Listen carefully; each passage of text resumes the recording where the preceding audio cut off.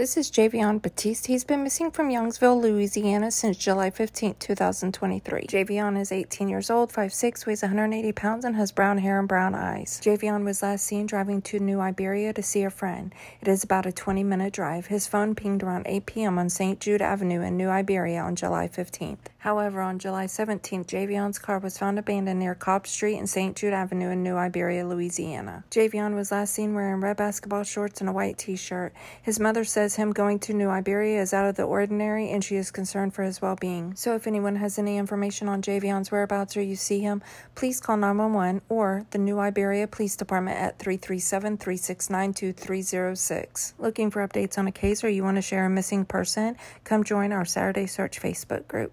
Do you know someone that is missing and you want to spread awareness on their case? Email me at SaturdaySearch@gmail.com or you can find me on any of the socials below, all at Saturday Search.